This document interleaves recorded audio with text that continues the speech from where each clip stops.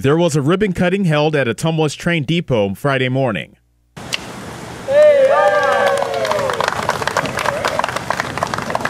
The event signified the transfer of ownership of the train depot from the Wapello County Historical Society to the city of Ottumwa. Ottumwa Mayor Rick Johnson shared his thoughts on what it means for the city. We have some good plans for the building in the future.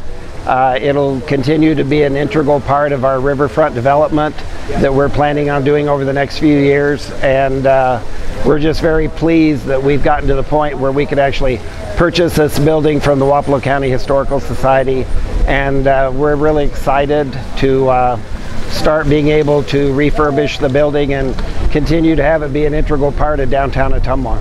Tom Linehauser, president of the Wapello County Historical Society, says the handing over of the keys of the depot to the city marks the end of a year-long negotiation between the two parties. And we've been working with them to get it sold to them, which we have done now.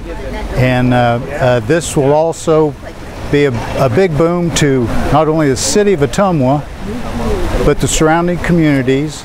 Amtrak currently occupies the building. The company is undergoing an extensive renovation that will see changes to the lobby and the train platform.